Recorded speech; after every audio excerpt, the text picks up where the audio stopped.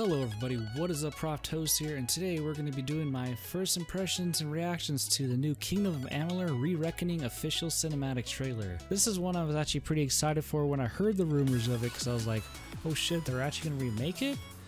And so yeah, that's actually freaking badass, because this one I felt was a really underrated game. Like, I felt it should have done a lot better because it had great combat, had a pretty fun story, so I was really surprised that it just didn't do well back in the day. So when I saw there's rumors going around of a new trailer, I was like, okay, I'm definitely excited about this. So we're gonna go ahead, check it out, and see what we think. Alright, let's go ahead and play. From the beginning, we were wrong. And only now have we begun to understand the mistakes we have made.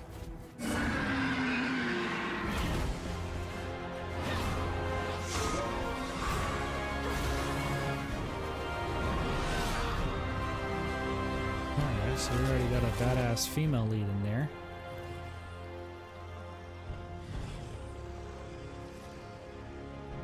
Yeah, I like the facial design. She's kind of cute. Why not?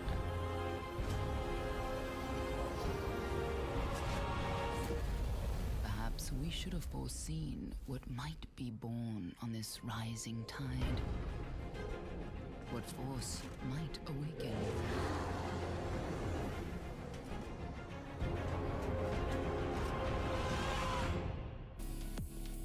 Alright, that is actually looking pretty fucking cool.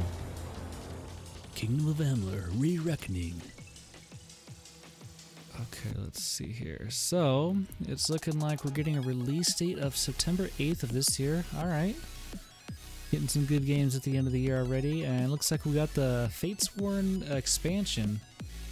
Now, I gotta figure out whether the original expansion packs, Fatesworn, I think that was one of the original ones. I guess they're redoing the DLC, which is pretty freaking awesome.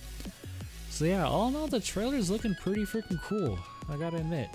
This was actually, see, this game, you know, to me it's pretty special because, for one, it's one of the first gameplay I've actually ever did on the channel. It was my very first Let's Play I did for a little while.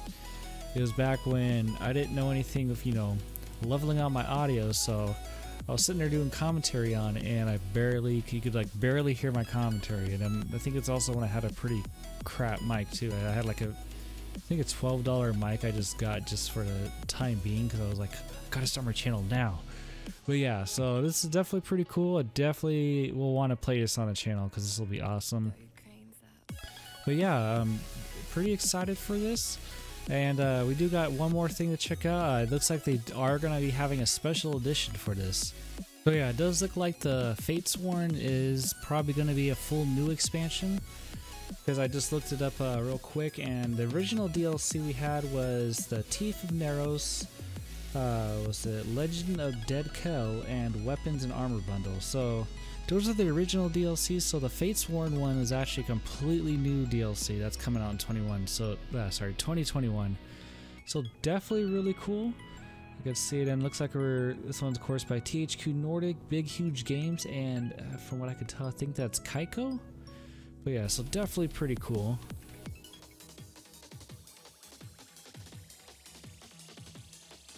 Alright, so next we're going to go ahead and check out the Collector's Edition trailer.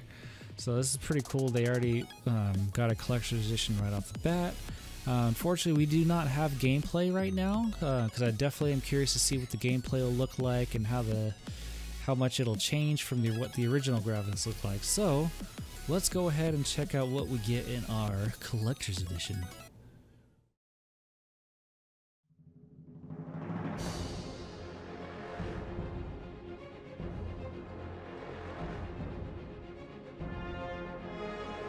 Alright, so it's looking like...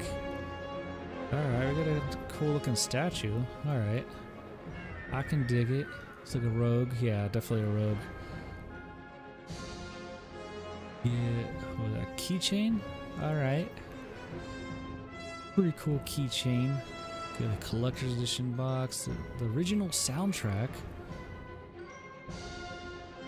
PC, PS4, oh, and artwork cards.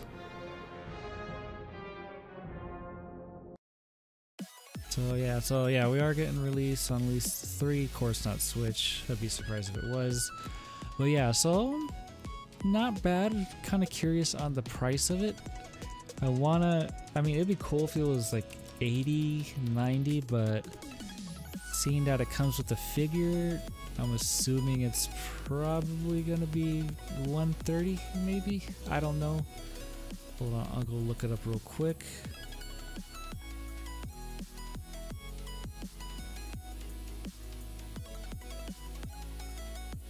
Alright, so it looks like I was wrong with both my predictions. It's not 80 to 90 or 130. It's actually going to be 109.99. So, I mean, it's kind of like in the middle of kind of where I was thinking it was going to be. So it's kind of decent. I'm curious. So let's see. The statue is 20.8 centimeters, 8.2 inches tall. So it's a fairly sized figure. It's about, I think, the standard size. So not too bad. I mean, it's definitely pretty cool.